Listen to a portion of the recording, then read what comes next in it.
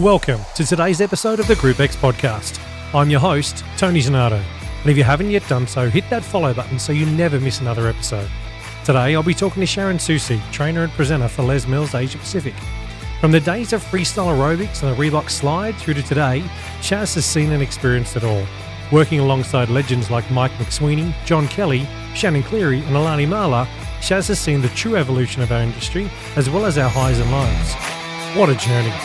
Grab your favourite beverage, sit back and enjoy the show.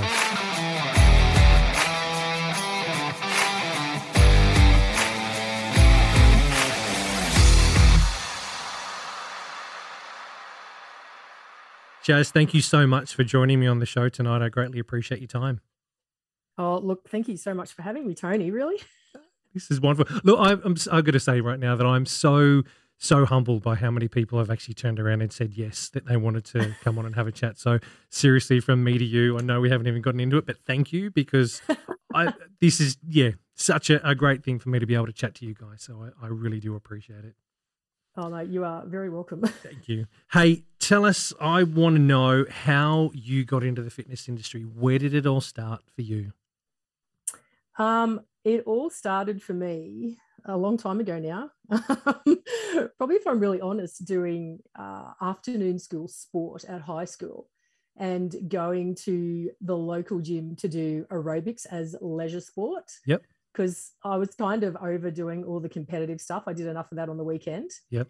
And I ended up going to this gym called Bodyworks at Mount Gravatt or Carindale in Brisbane. Yep. And one of the owners, it was a husband and wife team, was somebody that I used to dance with. Well, she was a group ahead of me. Yep. But she recognized me. And then I started going outside of school. So when I could afford to, paying with my money from the taco den job that I had then. Yep. I think I joined the gym at about 17, conned my mum into driving me up there just to do classes. Then when I could go on my own, I did. Yep. And probably been going for a couple of years. And Kath actually said to me one day, she goes, why don't you go and do your instructor training? Because you've got the dance background, movement to music comes really easily for you. Yeah. Your technique's going to be amazing. It's just, then that was it. Went and did the old fitness leader as it was then. Yep. And the group fitness module or exercise to music module or whatever it was. Yep. And that was it. What, I'm going to ask a silly question here. What year are we talking? When I did my training. Yeah. Let me think now, hang on. Because I went into, here's a bit of stuff. Well, most people do know this about me, that I used to be in the police force in Queensland. Oh, wow. I didn't know that. I like it. No, I had no idea. Cool. Now there's just about 30 contracts on my head. Yeah. We can edit that bit out. It's okay. I was at the academy. Academy when I was 19, graduated 20. Let's go 1991 or 92, 91, I think it was, 1990 or 91. Yep. Wow. Yeah, so a long time. Yes. I'm going to say you have seen, you would have seen so much in our industry. You would have seen an absolute truckload of changes from, because I'm going to say back then, pump probably wasn't even around. No, I was good old hardcore freestyle days of new body, high, low, ABT, what the hell else was there? Can't even think at that stage. And then through all the fads of, Step was around. Yep. But then into the Reebok Slide. Reebok Slide, I remember that. My mum had one. Yes. Oh, wow. That was a mother on your legs, like your inner thighs. Yes. I remember people walking around looking very, very weird with their gait. Weirdly enough, I remember doing that for sport at school in high school. We went to the gym for something and they put on a class for us. And I now remember, because you had to put those sock things. Little booties on. Your shoes. Just reminded me of a shower cap on your foot that you're able to use to slide from side to side. And there was that bit of foam at the end that stopped you from just kept going. Sliding off. Yeah. Oh, wow. Into the next person. Yeah. Oh, cool. That's just brought back memories of many moons ago. Wow. Okay. So yes, continue on with your story. Sorry, I sidetracked us then. So that's where I started. Yep. It was probably, when did I do pump training? Body pump would have been maybe 3 or 4 years after that. Yep. Maybe 4. Oh, hang on, 4 or 5. It's so blurry now, Tony. Yeah. And I actually did my pump training. I think I was like the second round or one of the second gyms in Queensland to actually do body pump. To do the training. And I've been incredibly fortunate with the amazing people that I have been able to train under. And I say lucky enough. Some people say, unlucky enough. Yep. But I was lucky enough to get the legendary Mike McSweeney as the person who trained me for body pump. Yeah. You know what? Mike, I'm going to share a little story here for a second and we'll get you back on track. Mike McSweeney came to Sydney and was living in Sydney for a while and came to teach at Fitness First, North Sydney, where I was teaching, where I just sort of started. So I did my training in RPM in 2003. So I'm going to say this was probably 2005, maybe 2006, somewhere around there that he was there. And I team taught an RPM track with the man and it went well. And then at the end of the class, I said to him, mate, so, you got any feedback for me? Tony, in track 6, shut up. Let the music do what it's got to do. Just sit there, set them up and shut up. You spoke far too much in that track. And I will never, ever forget having that opportunity, one, to sit next to that man and team teach your class, but to have that brutal, honest feedback was look, I'll treasure it forever, but it was just that was a bit harsh. Okay, yep. So forever from then it was I'd set him up in track 6 and shut up. He had a way with doing everything that he did. He just really had a certain something. So how was that training module? Can you remember that far back? Hard. Yep. Very hard. I remember I was actually in the police force then and working and trying to go to work the next couple of days. I did go, but I remember trying to get out of the police car. Like I had to hold the door and the door jam to get out. And the guys at work thought it was freaking hilarious. And I'm like, until someone runs and then you buggers have got to trace them down today because I can't do it. I just remember having the worst DOMs ever in my life and nothing has ever surpassed it because body pump training then was very, very different to body pump training when I was presenting it and got to do AIM 1. But even what I would definitely what I imagine body pump training would be like now. Yeah. It was full core brutal. It was hard. How many days was the training back then when you did it? It was 2, and then a few weeks later, it was one of the girls from Canberra who had already been trained in the program and teaching for a while. She did the day 3. Okay. So it was 3 days in total. Yep. And of course, in those days, that was before the certification system was up and running. So I had to get certified like a year or 6 months after the initial training because the infrastructure just wasn't in place. Yeah. No, I remember that. It was, I think from memory, when I did mine in 2004, it was the 2-day, so the Saturday, Sunday, one week, and then you came back. I think you came back 2 weeks later and did the Sunday or the day 3 again, and that's when you either got passed to go or passed the shadow, whatever it was, or complete fail, which I don't think many people did back then. They weren't that bad that they got through. But then you had, it was either 6 or 12 months to do your certification video. Certification, to tick it off. But you wanted to try and do it as soon as you can, so you're able to get out and teach on your own. Right. And wow. And he said, and this is where the whole Les Mills journey for me began, was he said to me on the end of my day 2, he said, give yourself 12 months teaching this, and then you could be a trainer in any of our programs. That's awesome. From the man himself. Yep. So it's all Mike McSweeney's fault. Yeah. Well, okay, Mike, you're in trouble. We're blaming you. Actually, there's nothing to blame for. We thank him for it. We don't blame him at all. We go, dude, thank you so much. That's brilliant. As I said, very, very fortunate to have trained under some of the people that I have. Yeah. This This is the Group X podcast. Can you remember teaching your first class? My first body pump class, or my first class in general, or my first. Well, let's go. Class. Well, let's go body pump class. I want to focus on that for a sec. How did you go teaching your first? Oh, you know what? Duck to water. Yep.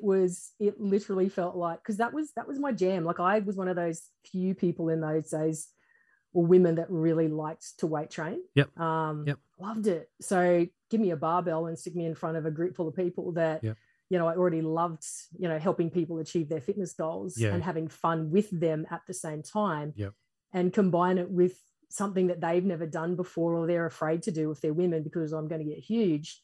And, debunking the myths and watching these women grow, emotionally and mentally, as well as physically.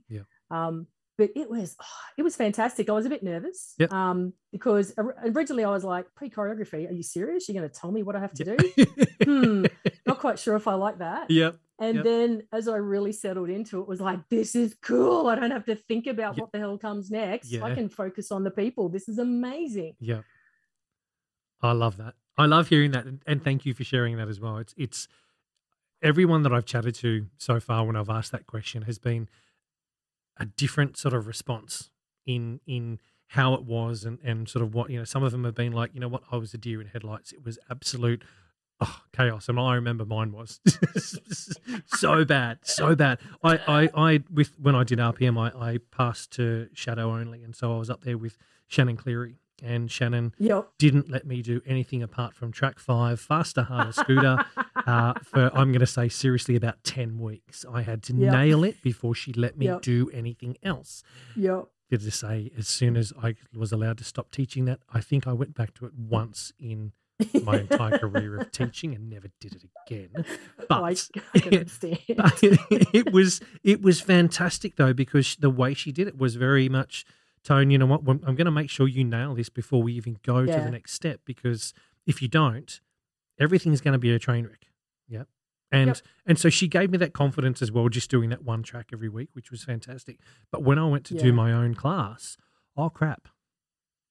It was, Anyway, we'll leave that for another time. Maybe someone can interview me one day and I'll go through that process with them all. So you did okay, though, with the... I did, but by the time I got to body pump, I'd been teaching group fitness for 4 or 5 years. So, my first body pump class wasn't too bad, because by that stage, I practiced. I rehearsed. I did what Mike had said. I scripted my class. I knew what I was going to say when. My first class itself, that was a hot mess. Tell us about that then, because obviously that was very, very different to body pump. I want to hear that story. And what class was it, and how did it go? Actually, hang on, I take that back. My first class was a new body class, or a low impact class. And again, that actually didn't go too badly, but I was very much deer in headlights. I reckon if someone had videoed that, the look on my face, you would have seen the cogs turning in my head from the back of the room, like 4 more reps, and 3 and 2, and step touch to the right, go. But that went okay. Like, and nobody died. I didn't fall off the stage, and people were very, very forgiving in those days when you were new and starting out. And so it wasn't a complete train wreck. It was a bit hot and messy, but obviously it didn't scar me, because I kept going. You just went, you know what? I think that's that first class for a lot of people, as I said, is that, oh crap, you're either going to sink or swim. And it's either going to make you or break you. You can turn around and go, you know what? Yeah, I got this. Like everything, you learn. You're not going to turn around and be perfect in your first one.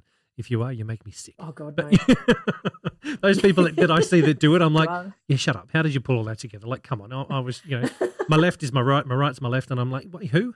Now I've got to listen to music and I've got to tell you what to do. And I'm stuffed at the same. Righto. Yeah, good on you, smarty pants. That shit is learnt. It's not automatically born like that, okay? No, and it is all a skill. So for people who look like they come out of the womb doing it, then there's a hell of a lot of practice that's going on behind the scenes for all those skills to come out so naturally first go.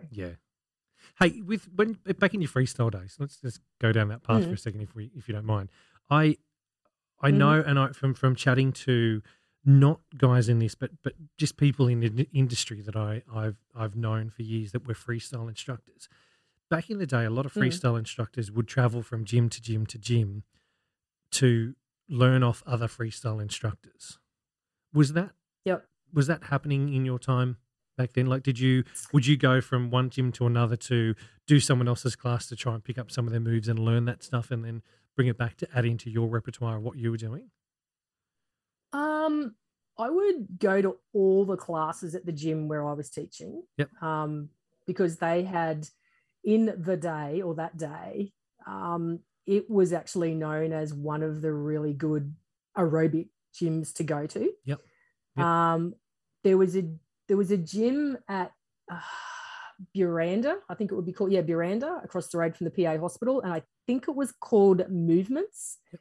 And they also had actually people across Australia may know or remember her, this phenomenal woman called Bronwyn Price, who ended up becoming my group fitness manager at Bodyworks after a while, but she taught at Movements, and this woman could come up with the most phenomenal stuff. Yep. It was great. Yep.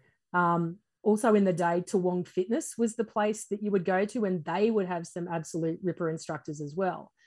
And I remember it's like if you ever got to fill at Toowong or get a class at Toowong, then you'd made it. And I'll never forget the day I got asked to fill there, and I was like, woo!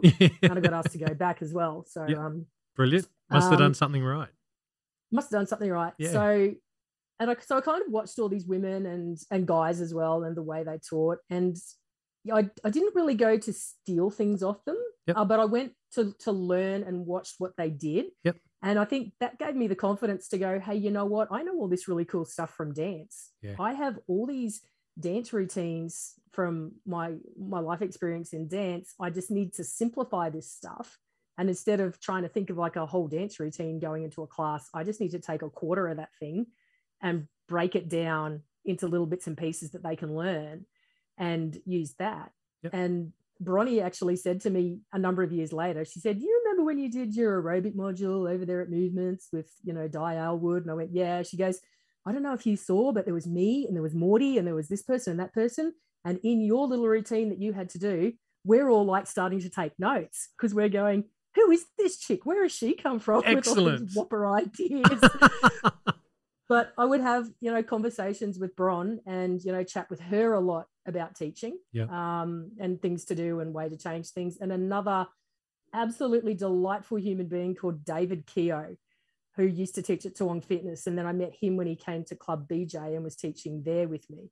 And I had a number of really good chats with Dave as well about, teaching to people and where we thought, because just before LM came into Australia, aerobics was really starting to plummet in Australia. Oh, really? And in Queensland anyway. Gym owners were talking about, filling in their group fitness studios and turning them into cardio rooms or pools or things like that. That was a concern. Numbers started to drop. Yeah. And he and I had this big discussion about that. We agreed that it had come from instructors were trying so hard to do something different to pull people back that the routines were just getting super crazy. And people, it was too much. People were getting lost in the complexity.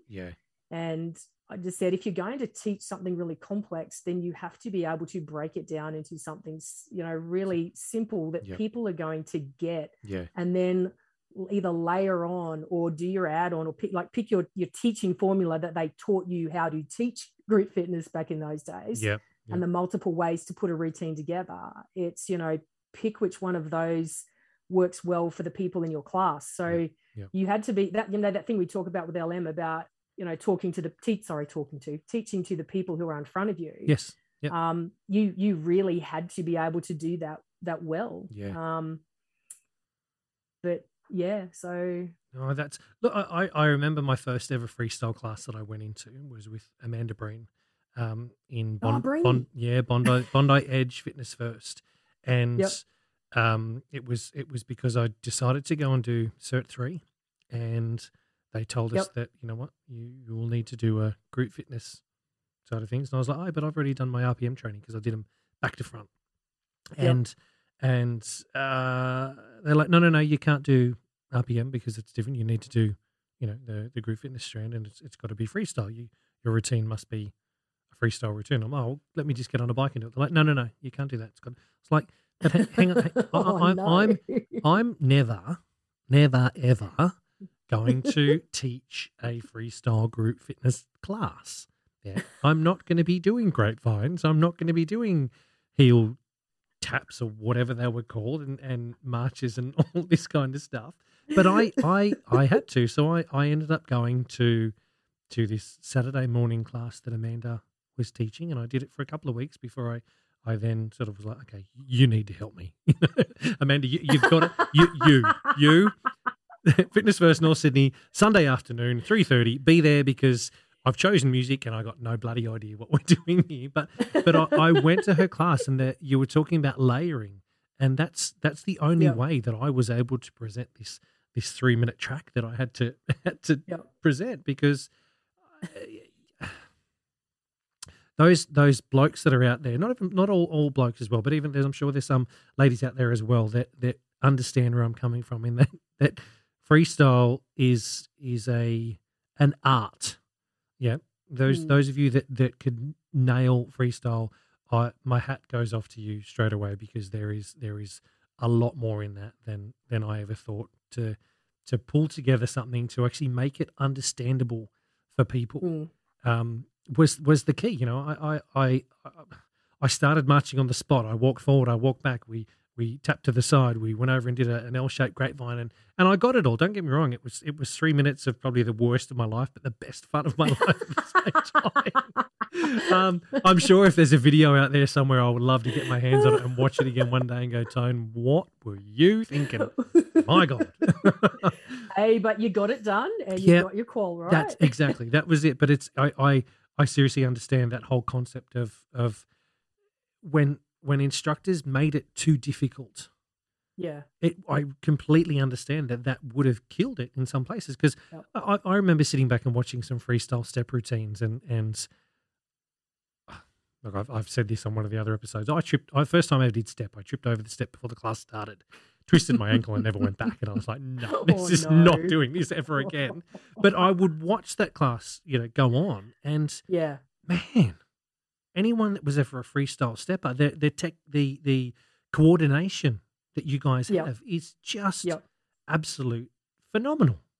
It's not an easy thing, but I can just imagine with all the other freestyle routines that were going on to try and attract people to come to your class. You would think that we have to try and adapt and do something new and that kind of stuff. And I'll be honest and say, in a way, I'm sort of glad that the pre-choreographed stuff came out. Yep. to make it easier, one, for numpties like me, as participants, but also for instructors as well, that it was, I don't need to try and come up with something new every time I teach.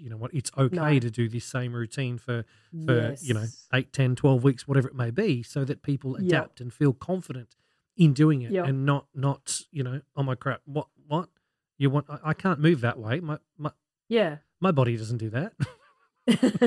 And freestyle, like teaching freestyle was great for that. Even now still people are, I'm going to do the new release for 3 or 4 weeks or whatever, and then I'm going to go back to some different stuff because I need a change. Yes.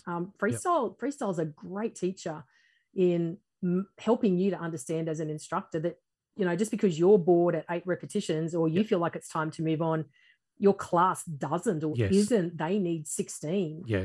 They're not going to get it in. They need the first 4 to actually pick up what the hell you're doing. Then they use the next 4 to like self-correct themselves, and then they have the next, however many reps you give them to settle into it and feel confident in it. So, I was never in a massive hurry to move on with anything with with releases. Is there, up in your area where you're based, are there still a lot of freestyle instructors, or is it predominantly pre-choreo stuff these days? It's predominantly pre-choreo where we are. So mostly Good Life and Fitness First here. There's the other gyms that 24 hours don't really have group fitness per se. Yep. Yep.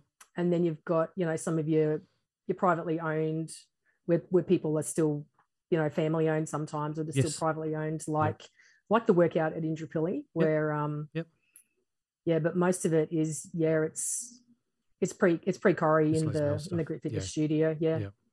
The thing that I remember down in Canberra when we were there for 5, but also in Sydney for many years prior, the freestyle group fitness Group X instructors that were around, while there weren't that many of them, the good ones had an understanding of the Les Mills format and the Les Mills structure, and they brought that into their freestyle, but had their own flair and had their style of music and did their thing, and they were the ones that were amazing because they grasped that concept of what Les Mills is all about, but put it into their freestyle format.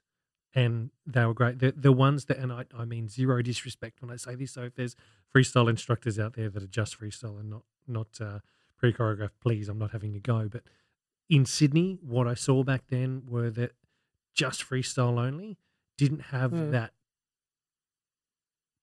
I don't even know what word to use. Just didn't have that flair, or didn't have that pizzazz.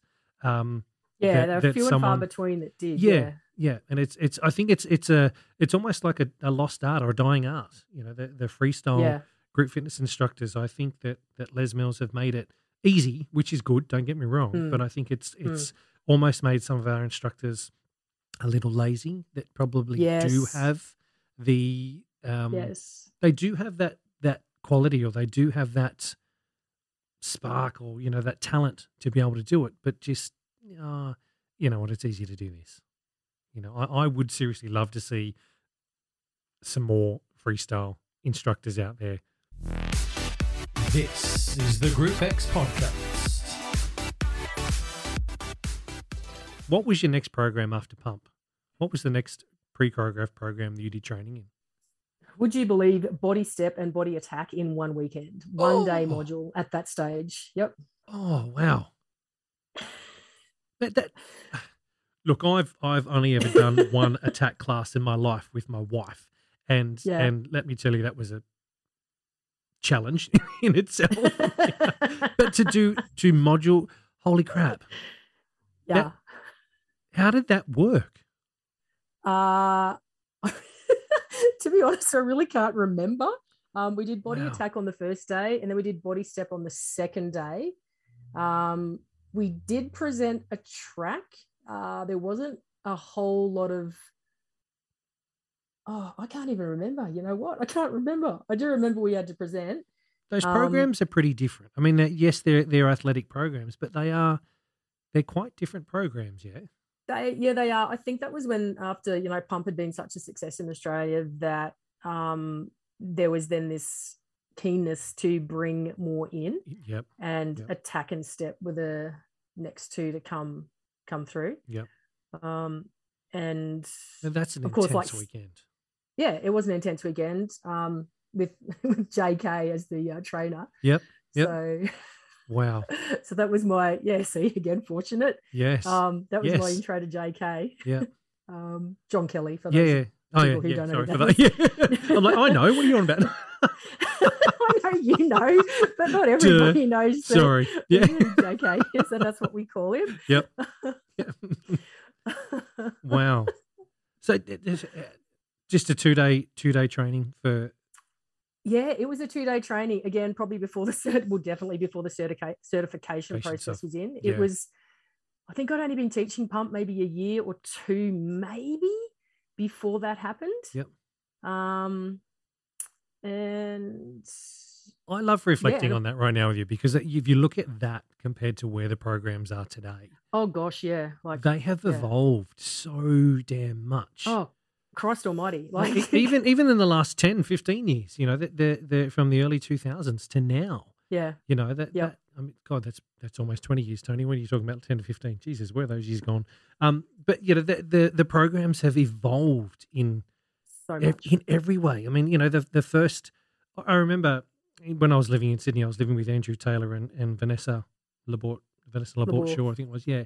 And I remember coming home from doing PT and walking in, and these guys are watching this old VHS, and it was seriously almost a camcorder at the back of the room, filming what was going on in front. None of the production stuff like you see today with you know, multiple cameras and lighting and proper sound and all of that kind of stuff. It's so different. And as an industry, we've evolved so rapidly.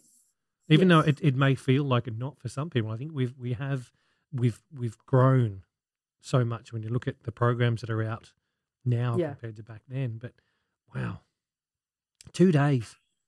2 days.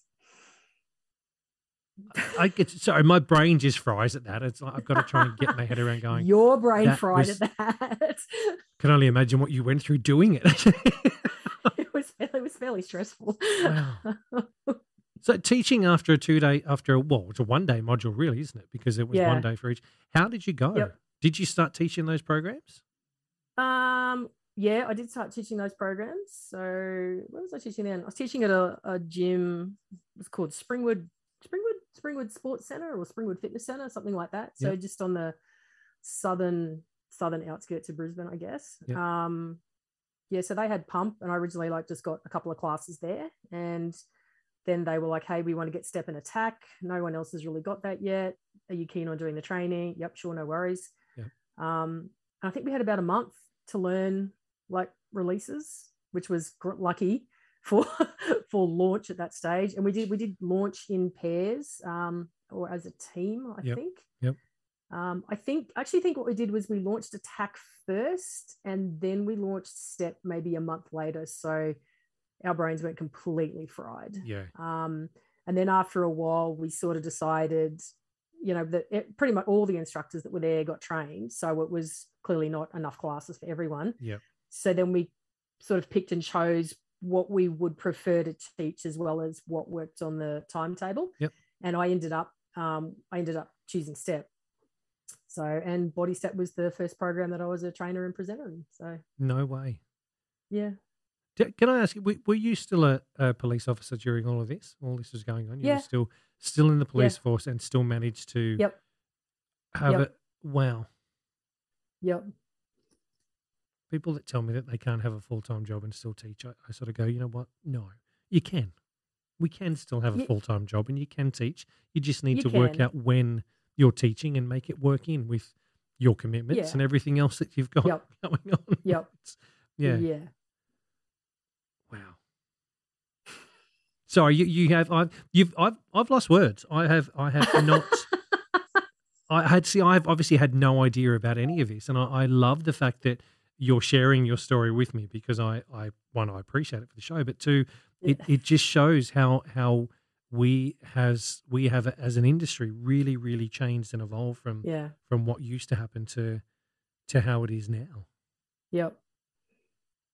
How did you get onto? Sorry, you were going to say something then. I was going to go, and then pretty much hot on the heels of that. So after I became a step trainer and presenter, literally after I think my first quarterly, was, hey, we're bringing out body combat. And I remember Joe Wade, who was the other person in Queensland so Joey was doing pump at that stage. Yep. He was a pump trainer and presenter. He goes, hey, Shaz, you should do this with me. And I can't even remember who the training manager was at that stage. And I'm like, oh, is that an option? And they were like, yeah, sure, if you want to. Yep. I'm like, what does it involve? It's like, well, you've got to come to Canberra for the weekend and organise your own accommodation and your own transport to the venue, to Deakin. Yep. And if you can do all of that, then giddy up, let's do it. How did the opportunity arise for you to be a trainer and presenter? How did that come about? They were calling for auditions, I think it was, for trainers, for presenters, I think at that. I might have been trainer and presenter, I think it was. And you had to, I think I saw it in the newsletter, which came by mail in those days, not email. Yep. And read it and gave JK a buzz because he was working for Les Mills at that stage in an admin, I don't know what role exactly, but some sort of administrative role as well as being a presenter and trainer. And he said, he goes, definitely, put your he said, we need a video of you. He said, so you're going to have to video part of a class. It doesn't have to be a full class. Yep. He said, send it down and we'll go from there.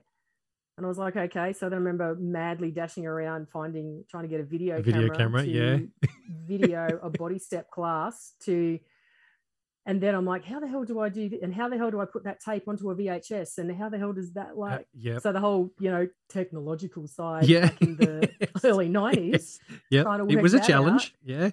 Yeah. It's like, and getting that sent down to Canberra in a very hastily, really, to for them to look at and go, yeah, you're in. We want you. That's fantastic. And I was like, shut the front door. Yeah. You want me? What? Yeah, you want me? What? This is crazy. Like, seriously? Surely there's got to be someone better out there. That's brilliant, though. That's so different to how most it's so different to how it happens these days. Oh God, yeah. Like, wow. Crazy different too. And I can still remember, actually, running auditions when I was, an HBC, and that process compared to mine, like people saying to me, so how did you feel in this situation when this was you? Yep. And I went, well, my recruitment process was a lot different to yours. Yeah. And inside voice, and we're not going to talk about that right now because this is about you to them. And I don't want to freak you out any more than you probably already are freaked out. But yeah, like, you'd just be sitting there, a moment on any one of those days. And I still remember, I think, turning to Karen Russell, who was beside me at one of them. We were doing Queensland auditions, and I said to her, how fucking different is this from the process that you and I went through? And especially like her, because she was picked as a body pump trainer and presenter before me. And I literally, for Kaz, I think it was like, hey, you're really good at this. Let's go. Wow. I've got to get in contact with her as well. I've got to get her on. I've got to get her on for that chat. may not be completely correct, but I think, and she was like, yeah, it is. It's a whole shitload different. Yeah. To what we had. And my getting on board as a trainer. So after that, they hadn't developed, or LMAP, or LMA as it was in those days, hadn't developed the module training for body step yet in Australia for what was going to be done here, or I'm assuming it hadn't come through from New Zealand, how the module was going to be broken down to be delivered outside of NZ. Yep. So I ended up going to the trainer for body attack one weekend. So not even a trainer or presenter in body attack, but we're going to Sydney to do this thing to get an idea of what it is that you're going to be doing. Wow. So I rock in with Kaz, like I'm like, and I'm not, okay, big secret here that probably half the people in the fitness industry have no idea about is I am not that hugely self-confident, super intimidating person that people seem to think I am. I am the softest marshmallow that hates change, is so incredibly shy until I joined the police force because I had to learn to speak to people then. So I'm rocking into this room, literally like, I reckon I felt like a little kid holding onto Karen Russell's leggings, like a little kid holding onto their mum's skirt. Got introduced to Shelley Townsend. So, I mean, everybody's really nice, of course. Yep. And Shell's lovely. And in that same group is Shannon Cleary. Yep. Shannon Ponton, that some folk may remember off The Biggest Loser. The good old Mish Bridges herself. Yep. Andrew Simmons, and Lord help me, Lisa Osborne. And at that stage, Ozzy was this woman that I had watched on television do, sport aerobics. And I'm like, oh my God, I am in the same room with Lisa Osborne. Yeah. And as fate would have it, I got paired up with her to do so many of the drills that we did all weekend. And so, I got to spend the whole weekend learning from not only Emma Barry, again, very fortunate, who was taking that, but working alongside, Lisa Osborne, plus all these other, fabulous human beings that you can learn so much from. But very, very early in my days, it's like, Shannon Cleary and Michelle Bridges in the same room. Yeah. Wow. That was full on. Can imagine. Personality plus. Ego plus is just absolutely wow. Yeah. But still, still so very welcoming and very friendly and so happy to help, and to try and do their best to make you feel, to recognize how uncomfortable I was feeling and how intimidating it was, and do their very, very best to make me feel very welcome, part of the family, like from day one. Look, that's one thing that I remember about Mish was the first time I met her was a quarterly workshop, and I walked into the room, and I was one of the first ones in the room, but she stopped whatever she was doing. She walked straight up and introduced herself to me and remembered my name, and that I think was probably my first quarterly workshop that I actually went to. And I was nervous as all hell. I was like, okay, I've just sort of been doing this for, what feels like 3 seconds. And I'm walking into this room with all these other instructors that have been doing it for a lifetime, or what I think is a lifetime, because I don't know any of them. But she made me feel so welcome in that environment. And they do, most, I'm going to say most trainers and presenters, you guys do have that skill set to be able to make people feel comfortable in a new environment, or in an environment that is so foreign or uncomfortable with them. Look, you just said that you're shy. I'm going to call bullshit on that. Seriously. I mean, okay, I don't know you that well, but nah, come on. You are not, there's something there. You no way. I am a huge, much as, Tash said it on her podcast. She's a huge introvert. Her and I both share that trait. We are the people that would go out to the team after Filex and after quarterlies. All the extroverts that we work with are out having a great time, partying, drinking, eating. And Tash and I are like, it's time to go home to bed. Let's go. And we just slink off, see you later. Do the Houdini.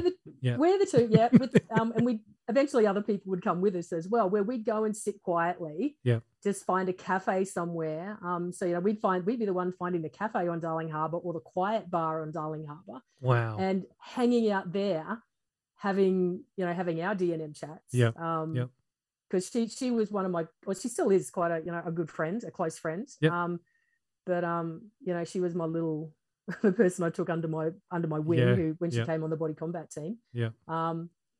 But just go and sit and have some really, really cool chats. And I love that, and I know you're being honest. I'm just geeing you up when I'm saying that, but it's so When I look at you as an instructor presenter and trainer up there on stage, I'm like, wow, that's massive personality, and I know that's you when you're up there, and you're a different person when you're off the stage as well. I get that, and I think I appreciate that, as a lot of the people that I've chatted to with this series have been very similar. They're introverted extroverts. Or is it extroverted introverts? Extroverted, whichever it is, I don't know. But it is really only my desire to, people always ask, why did you join the police force? And it was, I just want to leave this world in a little bit better shape than what it was when I came into it. And when I realized that I had this talent or skill or whatever it was, or gift, to be able to help people actually realize their own dream when it came to training instructors, and even just help people be able to realize that, that goal of being able to go to the gym and do a class was something they thought was out of reach, let alone being able to progress from, being on the ground doing, the low impact version of body attack, to being able to jump, to being able to get onto a step, to being able to then, lift a bar and do a deadlift properly and body pump. It was, that desire of, I feel, and this might sound a bit wanky to some people, but I really don't care, because it's my why. And it's that if I can help somebody, then I will, often to the detriment of myself. But it was just, I can actually help these people. And there is nothing better, Tony, than watching someone in a class have that moment of, oh my God, I finally got this step. As well as, watching people on a module training, especially with body combat, when they're trying to master techniques in a really short space of time that they have never done before, that are so foreign, watching them grow from day one just into day two, and seeing them be like, oh my God, I can do it. I can actually front kick now, like the way it's meant to look, not just this thing I was doing to start with. And that little win, each of those little wins is something that gives them more confidence. And with every little win comes more and more confidence, and the confidence to try to be that little bit braver, to take those bigger steps, to start to grow into all that they can be. Yeah. Look, and yeah, I love that genuine, what you just said then, genuine words that why, it's why you do what you do. I love it. It's thank you. Yeah. Thank you for me and all the instructors that are out there listening. Thank you for being you and doing what you do, because without you guys leading us and being up there and helping us through this, we're screwed. Not everyone has the skill set you have. It's a genuine skill set, and thank you. Thank you for passing it on and sharing it with us. And you know what, it is an absolute pleasure just to watch that delight in people's faces, and not from a point of, give yourself a pat on the head, Sharyn, you did that. It's, whenever people would come to me and say, thank you. And, instructors crying at the end of trainings and hugging you. It's, I would always say, and sincerely mean, it's like, you did the work. I didn't do that. You did that. I just pointed and steered. That's it. You're the person that's done the work. So it's not me, it's you. It's almost like you were the roadmap. They just had to follow to get there. And that's literally, I think that's what you do as a great trainer. It's you look at I definitely learned this from Kylie Gates, was that, your job is to look at that person. This is what they want to do, and you need to find the potential. You look for and see the potential, and you hone in on that. And you build them up to all they can be with their strengths. And that gives them the confidence to tackle the things that they're not so great at. It's such a cool thing to watch. This is the Group X podcast. Hey, how did you get the position of head program coach? How did that come up? How did that come up?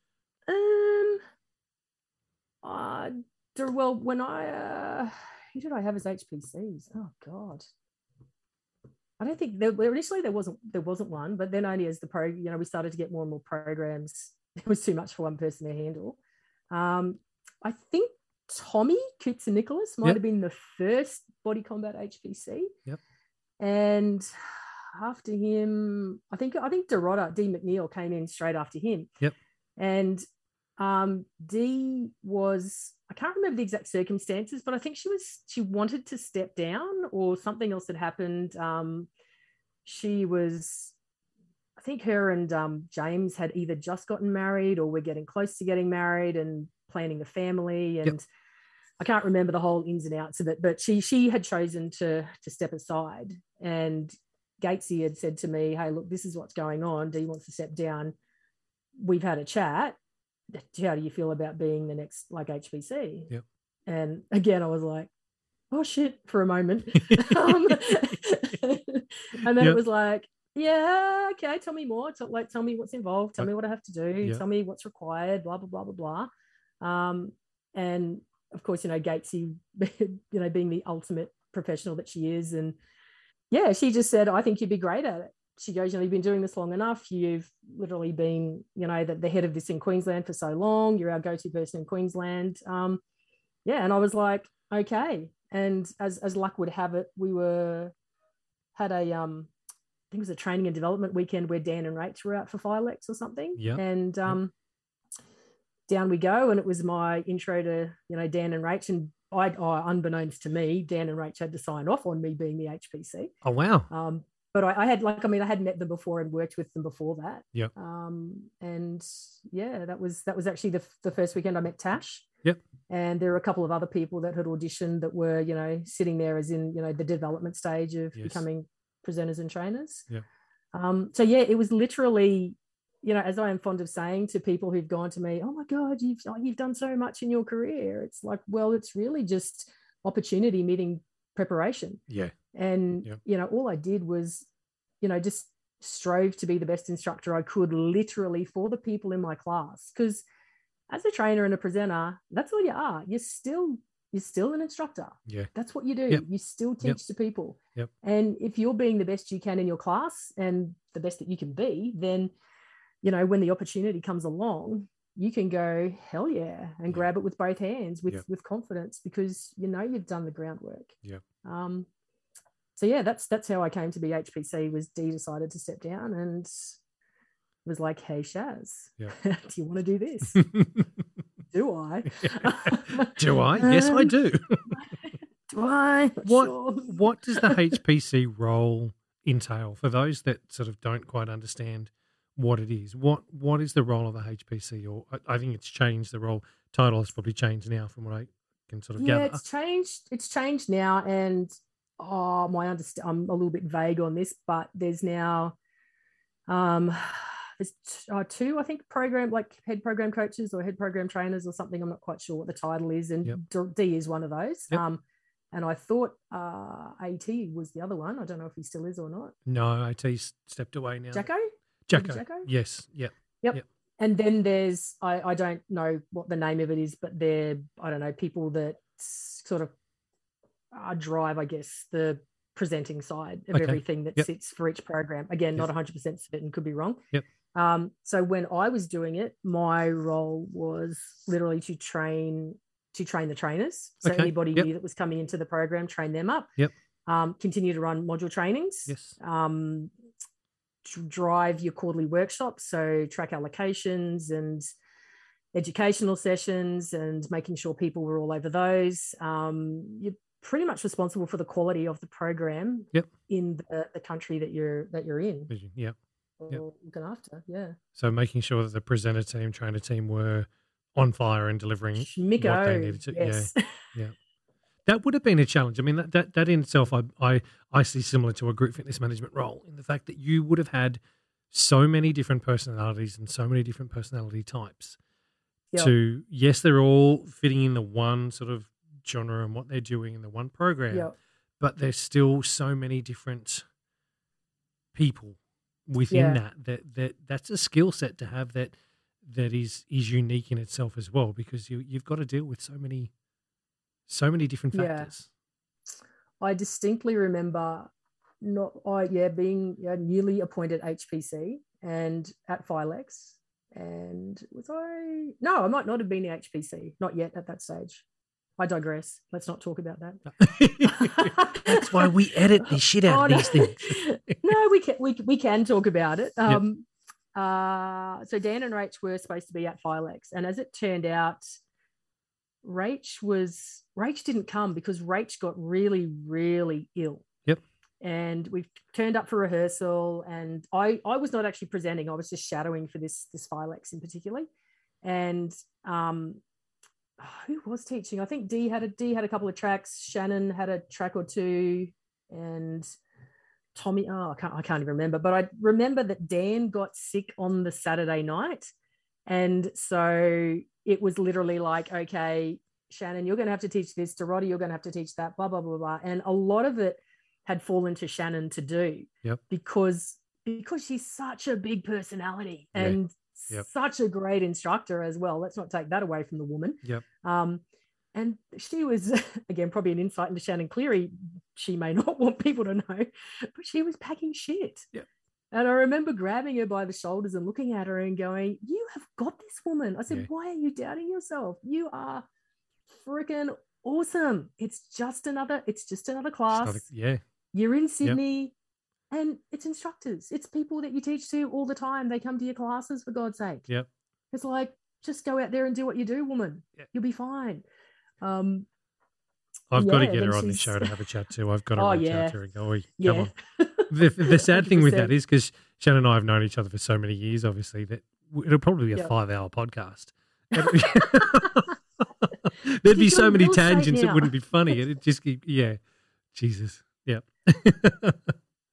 But no, that's so like there's big personalities like, Shannon that you had to manage, and quieter and smaller personalities as time went by. And then when the team changed and evolved over the years, but I was super fortunate through the majority of it to have some and Body Combat wasn't a huge team. It was probably smaller than a lot of the others.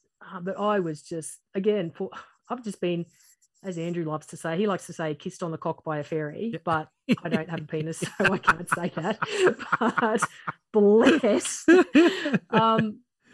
My team was, Dean McNeil, Matt Sadler, Nathan Jones, Annie Pistakakis, Tash, Lou Ulla from Louise Ulla from WA, the Bayardis, Troy and Danielle. Amazing people. I just had freaking amazing people, and like HBCs in my team, like other people that could help me manage my team if I needed. But but like you say, it's a it's a challenge at times to juggle all those different needs and wants, and to be able to help all those people get what they need from that program as a presenter or as a trainer, and to make them feel, that they're really giving their opportunity to shine.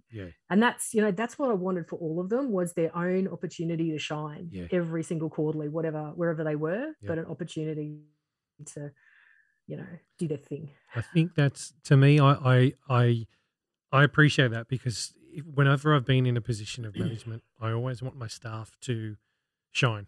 I'll always put them forward and always make sure that they are, you outshine me. I look at a managerial role and sort of in a person in that position to sort of go, you want your team to grow that much that they push you out of your job.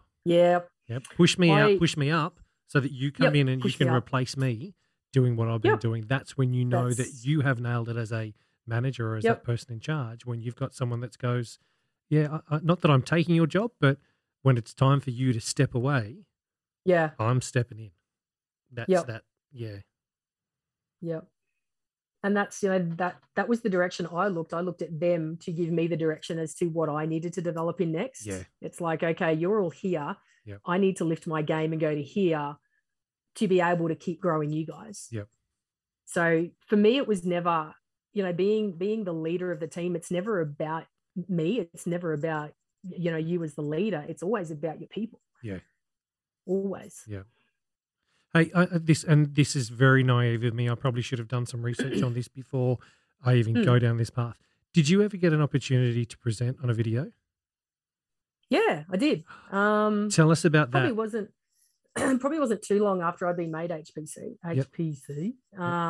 And Filettes was happening, and in those days, as the HBC, you only usually got to present one track. That was, because everyone came for the program directors, of course. And I got this freaking track because Dan and Rachel said, "We've seen you present power training tracks. We want to see you do a combat track now." And I'm like, "Oh, great, fantastic! I've got a freaking kick in front of them. I'm fantastic, great." And I'll never forget on this release. It was the release where they wore the white geese. So there was Dan, Rach, Tanya, I can't remember Tanya's last name, from the UK. She was the HBC from the UK at that stage. Right. And Hernan was on it as well. And I got this absolute mother of a track that had this crap timing for skipping. There was a skipping component in it in track 4, and I was just like, please don't make me present that. I'm not praying. Please don't. And I'm like, God damn it, track 4. So, and then of course I'm like, it's been a while since I've presented at Filex. Okay, I need to make this good. This needs to be great. And for me, it was like, I'm going to let everybody down if it's not as good as it needs to be. So I practiced my ring off, scripted the crap out of that track until it sounded natural. And I remember I had to, we did the rehearsal for the masterclass at whatever gym it was, a Fitness First in Sydney somewhere. And then Rach goes, "Do you want to present your track for Dan?" And I went, "Sure, why not?" Because, it's like, what else do you say? But you're not going to go, "No, I won't. I'll do maybe next week, maybe next time. No, it'll be right, Dan. I'll be fine. And I think you present. So, for all those people who want to be a trainer or have had to audition in front of, other, head program coaches or trainers from that state with people standing in front of you participating.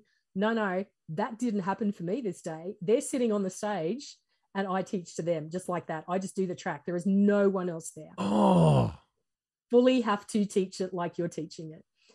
So hard. And when I finished, I was like, okay, feedback. And Dan was like, looked at Rach, and Rach looked at Dan, and he goes, yeah, that's really good. And he picked out a few things that I'd said, and he's like, keep this, maybe get rid of that, leave a little bit of space here, let the music do the talking here, build a little bit more into here. And he goes, teach that like that tomorrow. That'll be great. Awesome. Holy shit. Yeah. Yeah. Wow. Okay. Exactly. You've done it to me again. Words have gone. Whoa, hang on a second. I need to get words right. But they're sitting on the stage and you're teaching the track. Just the three of you in the room. Correct.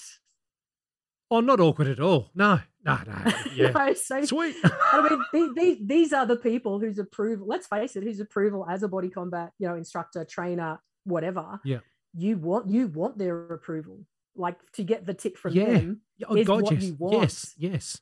And considering I'm supposed to be presenting the thing the next day, it's like I really need your approval, because I don't want to go out there and absolutely make this be like crap. I need this to be good. Yeah. God, you have experienced so much more than the average instructor, trainer, presenter. But not only that, that's an opportunity and a half to, yes, being so far out of your comfort zone, and there's just three people in the room and you're the only one moving, and they're just sitting there, almost arms folded or legs crossed watching you. Holy crap. Yep. Wow. Yeah. Yeah. But as you just said, all that stuff that shoves you, no one grows, no one becomes better or stronger or a better version of themselves sitting inside that nice little circle that's their comfort zone. You got to get outside it. Yeah. And it's like, hand on heart, doing that. I kind of get why they did it, because it's like standing here presenting to us. That's going to be, teaching tomorrow. That's going to be a piece of cake compared to this. Yeah. True.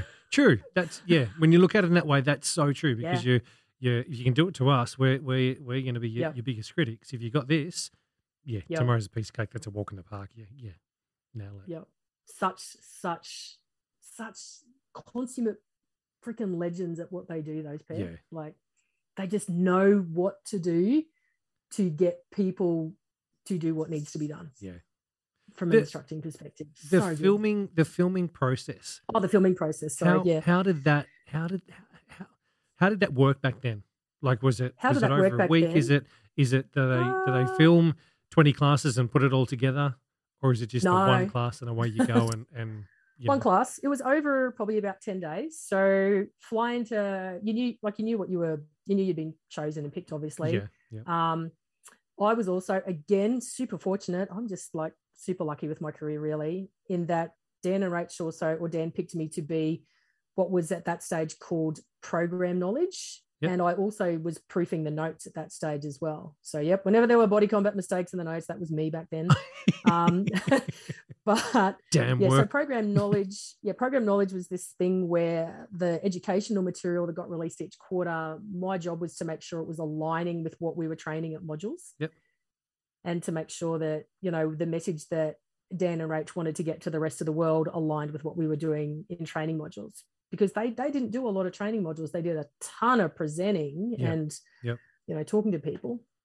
So did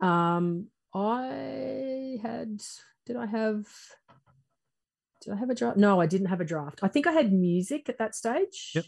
I may have gotten music sent to me, but we didn't have, you didn't get a video, because what people forget is that, the video that the instructors learn from, that's the thing that you're going to make. Yes. So there's nothing for you to learn off. No. There's no notes. That doesn't happen. Not at all. Or when I did it, there were no notes. And so it's just, here's the music, learn it. As in, get to know the music and get to understand what's happening. Kind of. In the music. Holy shit. So the notes, actually the notes were probably, we got the notes when we got there, or maybe after the first class, but they were very rough. Yeah. Wow. So turn up. I think I got there a day early, and I went and did a class with Steve Tansey and Taku that I presented with. And Steve and I had met at Summit, I think, a year or two earlier. So we knew who each other were. Yeah. but didn't know a whole lot about each other. So yeah, we went and did the class that night. Dan and Rach were teaching it, and it was the release that we were going to be doing. Yep. And let me tell you, there were things that they did that night that did not appear on the video. Yeah. There were things that were it changed. It evolved. Yep. Go to bed, get up the next morning. We went and actually, there's a schedule that you have. So you trotted on down to LMI. Yep. Got to meet the other people that were there to do filming. Yep. Jackie did a welcome, how you're going, a whole run through of things that I guess a lot of people wouldn't think about when in their mind, what would it be to be like on a DVD? Yeah. And I kind of went with I'm actually here to do a job. There's an expectation of, the level I'm going to present at, the quality of product I've got to deliver. Yeah. I am here to do a job. Yeah. So they went through the whole, how important sleep was, how important your nutrition was. Bryce came and had a chat to you about injuries and the importance of rest, all those things. That it was, massive on, you've got to fuel yourself properly and you've got to make sure you're getting sleep. And if you get hurt, you need to tell us. Yeah. Because it was a huge thing to look after yourselves, because if you don't, you're not going to be able to perform. Yeah. And then pretty soon after that, Dan and Rach had a body combat class on at Auckland, so we went and did that.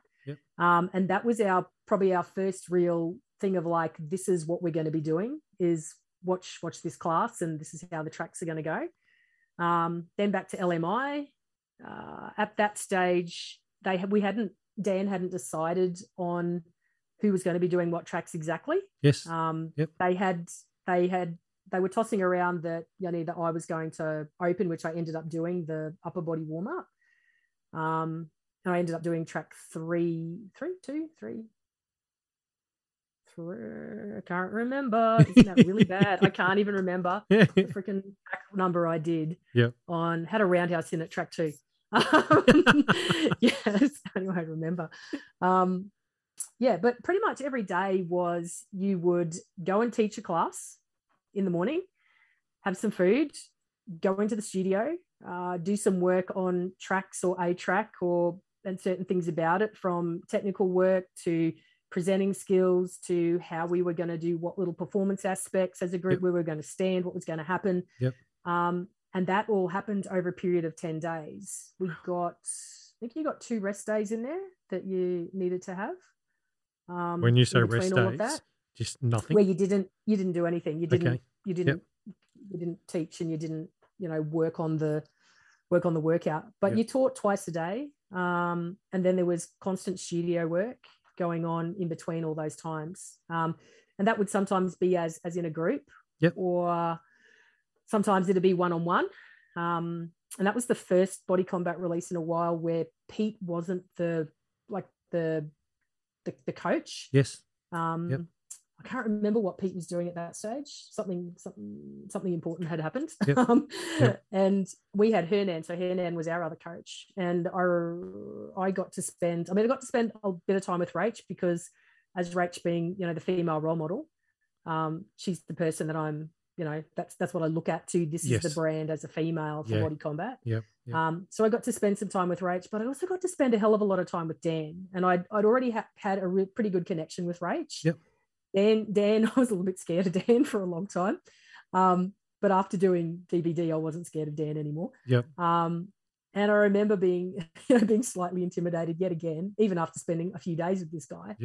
And this one day of Dan taking me aside to work on a few things, and just that thing I said before about they are both just so good at saying what needs to be said and doing what needs to be done to get you to go to a place that you have never been before.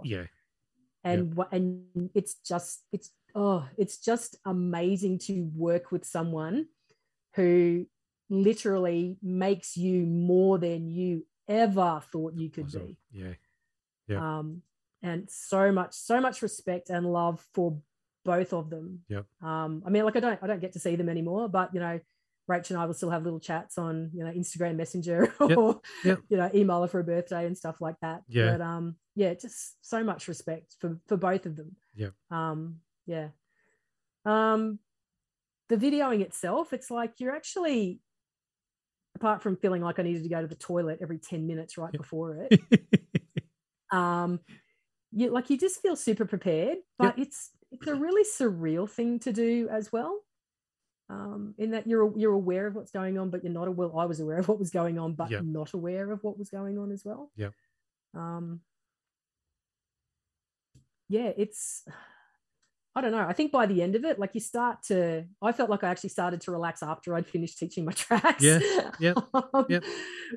But I also stayed in New Zealand because I think Annie was doing Body Jam, I think, in that same round of filmings. Yeah. Yep. Yeah. So I wanted to stay and see her do that and support her.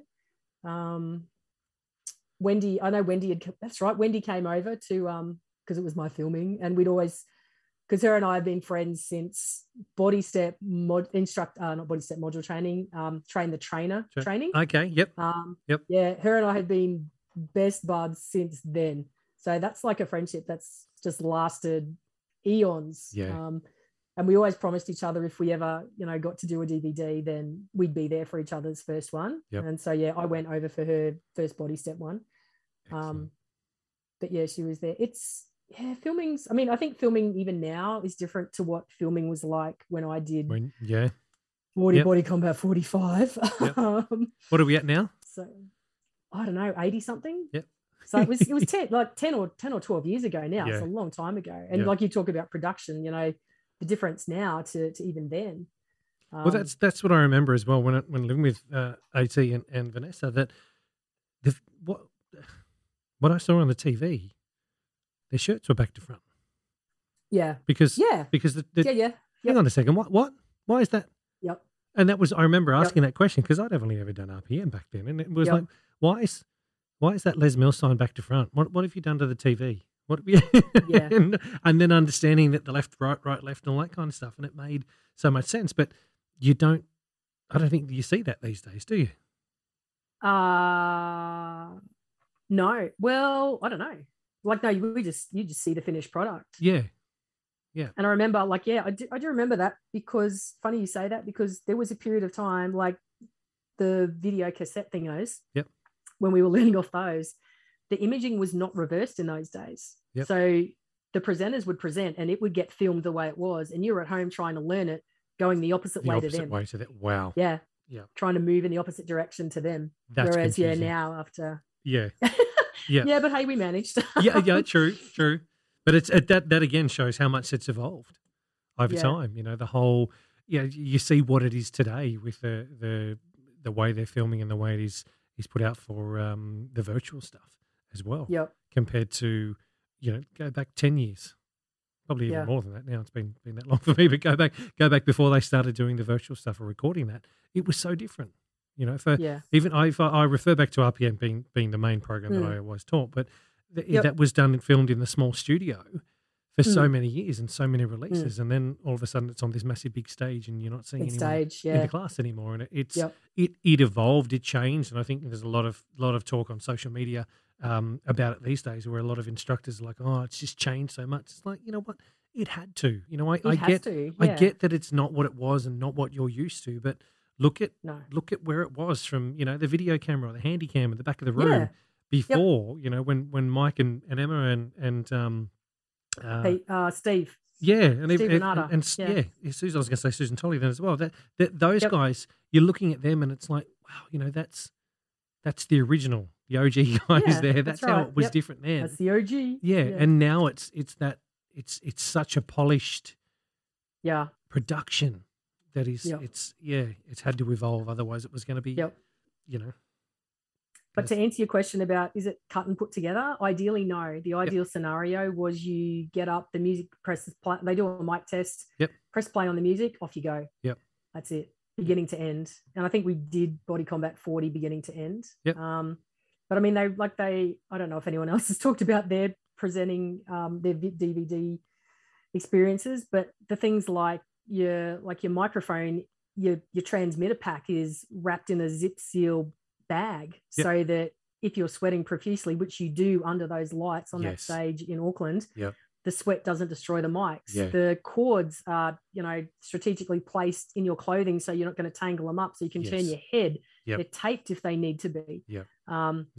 The really, really weird sensation of talking and only being able to hear yourself, because they change when they film, they change the way the sound in the studio works. So you know how normally when you're instructing there's a foldback speaker or two and you can hear you. what you're saying and you can hear how you sound out there on the floor. You don't hear that. Well, I didn't hear that when we were filming. And because, as people know, I have been known to have quite a loud voice at certain stages of tracks when I need to. And Dan was like, Sharyn, you have to be so careful not to shout. He goes, you're not going to be able to hear yourself. You've got to trust that talking at the levels that we have worked at or instructing at the levels we have worked at is going to work. He goes, because if you use that monster voice you have, you're going to deafen all the sound, guys, and we'll have to stop and start again. So could the guys that are your participants in the class, could they hear it properly? Yeah, they can hear you. But you can hear, but you can't hear to the same level that is out on the floor. Yep. So you just got to trust that the level you're at is going to be okay.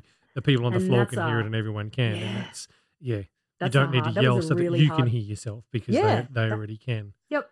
Yeah. And that was a really hard thing for me because I was always, if I can't hear myself, I don't know where I'm at. Yeah.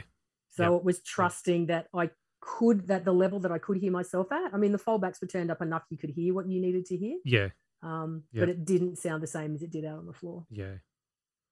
Wow. And after it's all over, you trotted back down to LMI and you watched it. You had a look at it. You had a look at the line cut. This is the Group X podcast.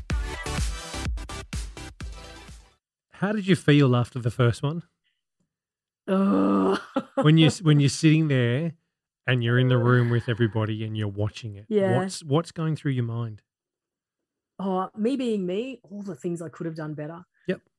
Yeah. No, look, I get that, and I that's probably one thing that's rung true with everyone I've chatted to so far that has gone through that process of So, oh shit, I should have done that. I should have said this. Yeah. Oh God. But it's perfect. You guys are perfect.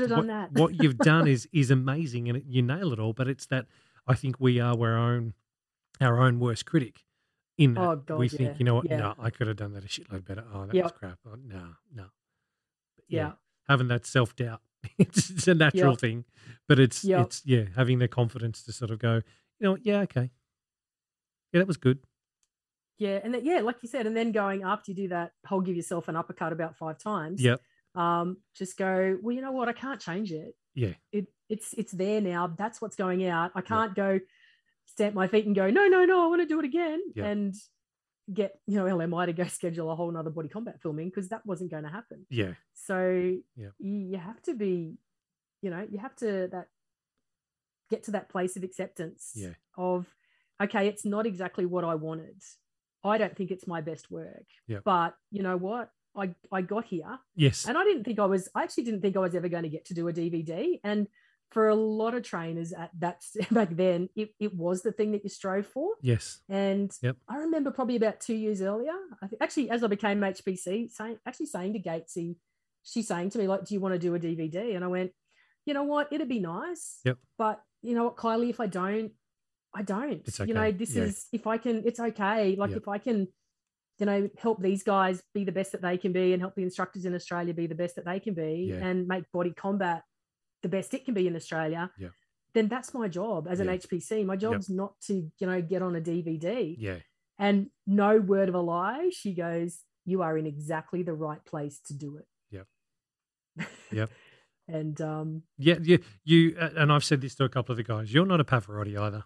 Yeah, you're not a me type person at all. And people think I'm derogatory when I say that, and I don't give a shit what they think. But it's there's a lot of show ponies out there in our industry, and there are some that are trainers and some that are presenters, but most of them I believe just sit in the instructor land of don't you know who I am, and I say that in jest for Tash, but there's a lot of them that are very, very much Pavarottis. It's like, I'm the best. You're not. You're just an instructor. Get over yourself, But when you find someone like yourself who is authentic, genuine, you're there, as you just said, you're there to make your team better. It's, you know, once you become HPC in Australia, well, then in Australia, and once you did DVD, it's suddenly you become this, it's almost like public property. And I remember chatting to Rach about it at one stage and saying, you know, the first 5 lakhs I was HPC, I literally, and we used to have the autograph signing sessions where people would get their photos taken with the program directors and that. Oh, wow. I sort of just came down and was helping direct all that and help control the flow because, you know, as well as being great presenters and great everything to do with body combat, Dan and Rach are actually genuinely freaking nice people. They are just, they are awesome people.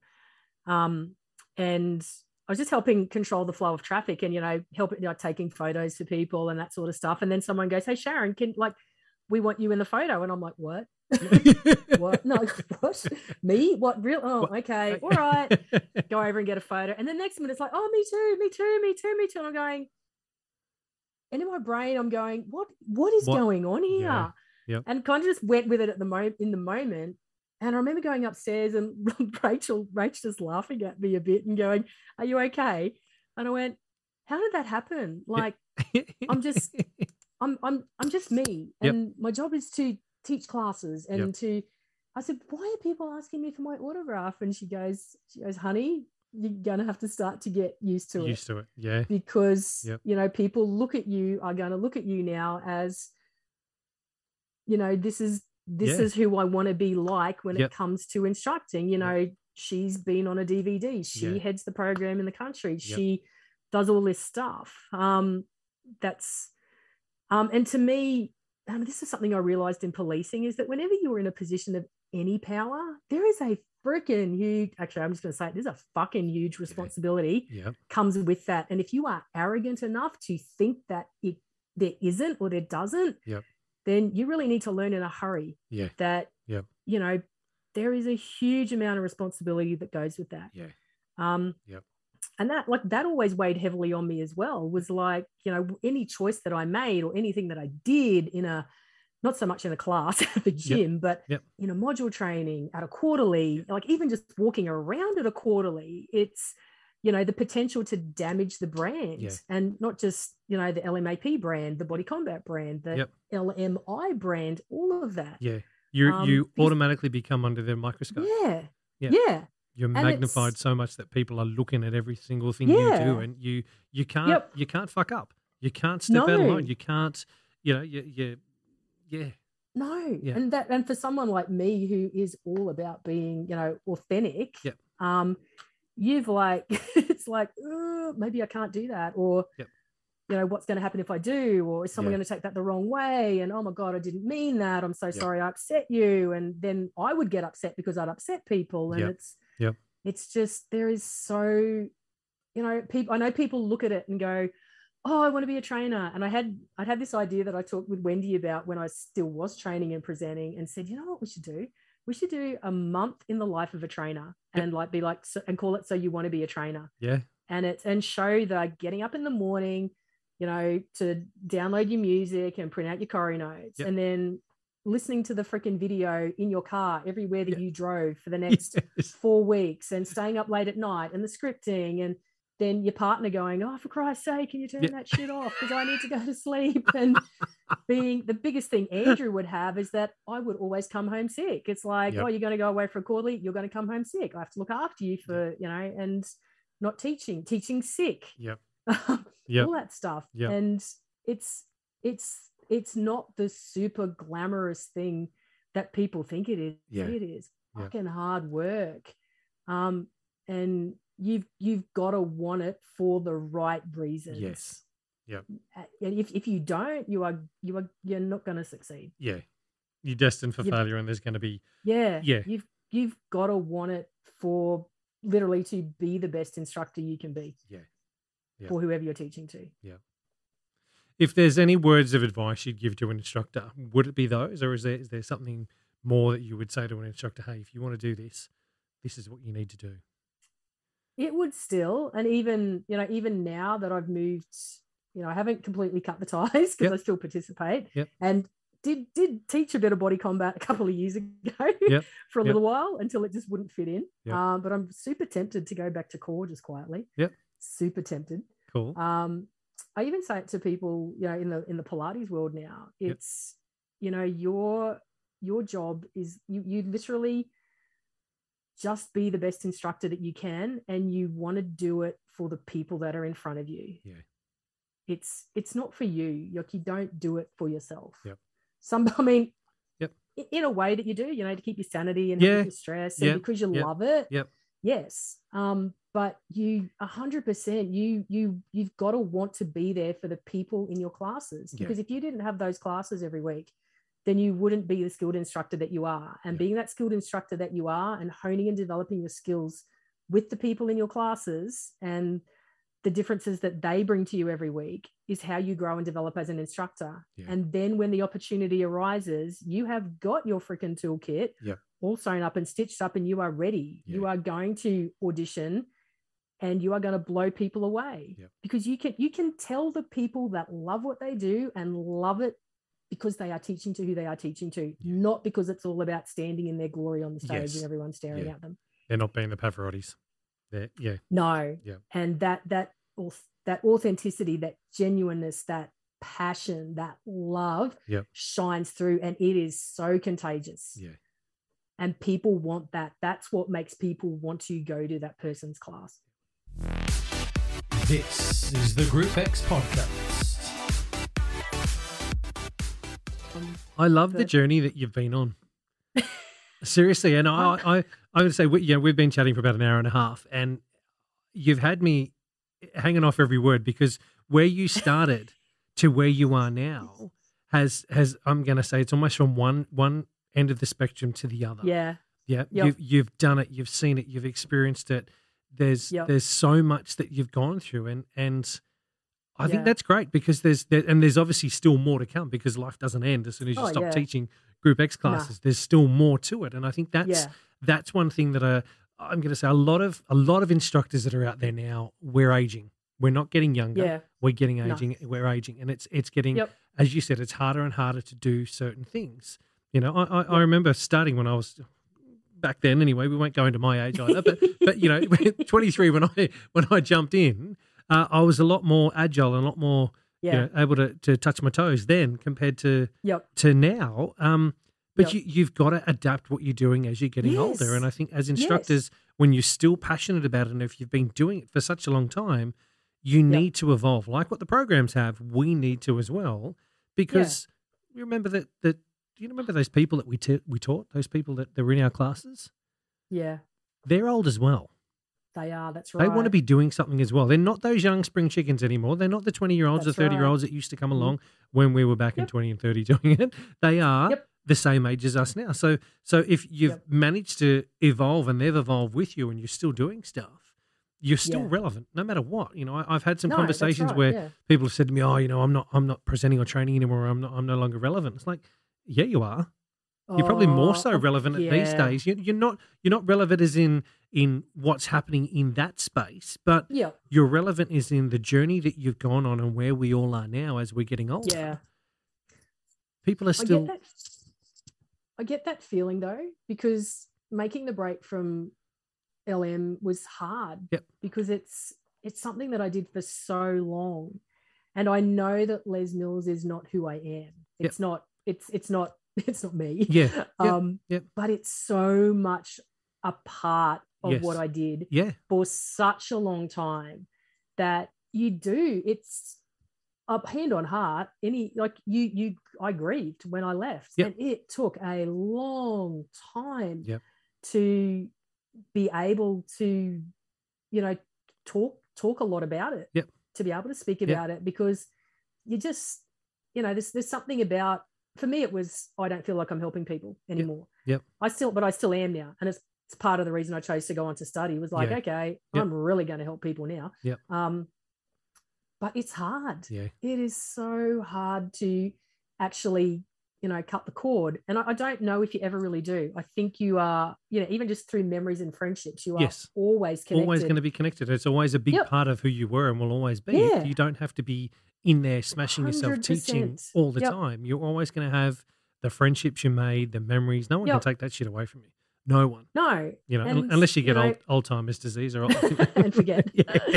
Like, what was I doing? Oh, yeah, okay. Yeah. And,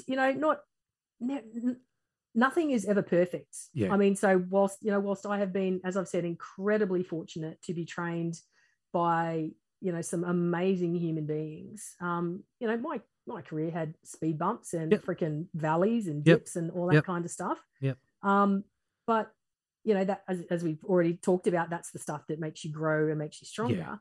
Yeah. You have to go, well, okay, the time has come. I can't do this anymore, because if I do, I am going to be at the physio 4 times a week for the next 6 months, maybe end up having to have surgery, which I have still missed, thank God. Yep. And it's just like, where can I go sideways? Where can I take these skills that I have and continue to use them? And I would be the biggest liar if I said that Les Mills does still not influence the way that I teach. Yep.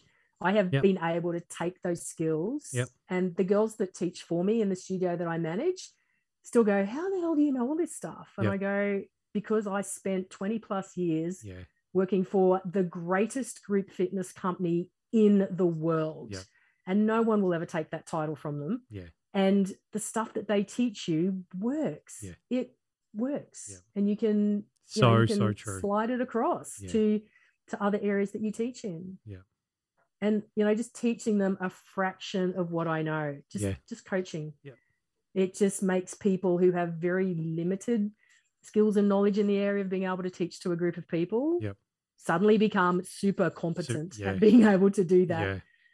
And that, for LM to have, I love that this company has a reach beyond their own products. They full on reach out and impact the rest of the fitness industry just by doing what they do. I love it. It has been such a privilege to, have worked with them, worked for them, been trained by the people I was trained with, have the friendships I still have, being able to help so many people on their own journeys and their own experiences. That's powerful. Such a privilege that people trusted me with their dream, and that in some way, shape or form, I was able to provide a ramp or a springboard for them to, go on. And, they're still teaching now. Love it. Hey, thank you. Thank you so much for coming on and having a chat with me and sharing everything you have. You're welcome. Thank you for having me, really. No, look, I'm so grateful that when I reached out and asked and you said yes, I was like, wow. As I said earlier on, I knew of you, I know you a little bit, but I'm so grateful to spend some time with you and get to know you, a lot better and know that story. You are a dead set legend in our industry. And again, thank you. Thank you so much for coming on and having a chat.